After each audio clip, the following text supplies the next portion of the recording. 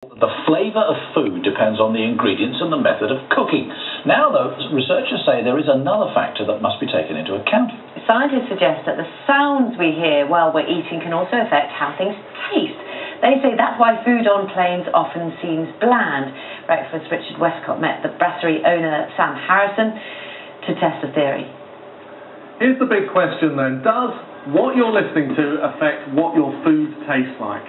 Well, I don't know. But we're here at Sam's Brasserie with Sam here, who's an expert, obviously, in running a business and noises and sounds of food and putting them all together. And we're going to conduct a very highly scientific experiment, Sam. Excellent. Okay, so this is one of your lovely desserts here. What have we got here?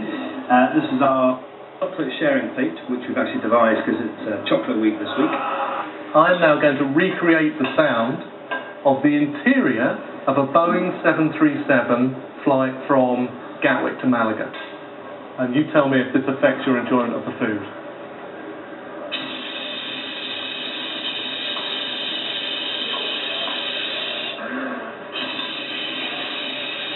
Bing bong!